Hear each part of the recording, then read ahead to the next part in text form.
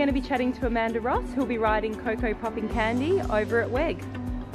Yeah, to get to this point we are pretty excited, and it will be her first flight, so fingers crossed everything goes good to plan. And I'm sure it will. So is she a good traveller? Do you think she'll handle the journey well? Usually is a really good traveller, and like all performance horses, they've done quite a bit by road. So hopefully between Rachel and I, we have enough experience and have tried to tick all the boxes so that we're kind of ready for anything.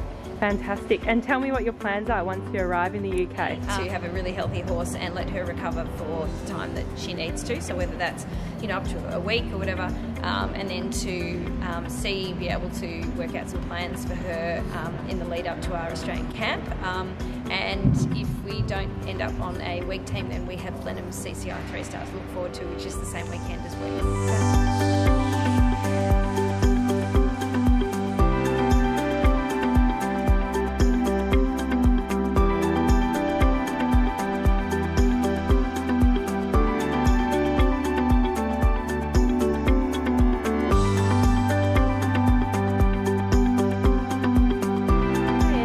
Chat with Rachel Watts, who is Shane Rose's groom.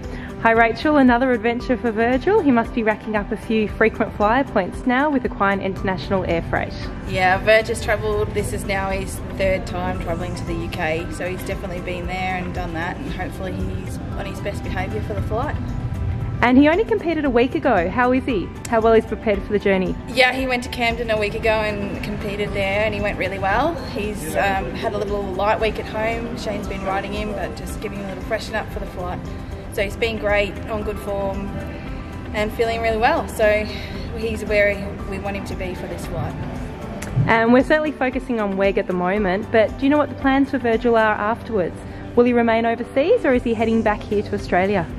I think the plan is to bring Virg home for sure. He's definitely one of Shane's favourites, and Shane loves having him on the property, so I think we'll be endeavouring to get him home straight after WEG. It's another huge thrill to represent Australia again with this horse and compete at the highest level.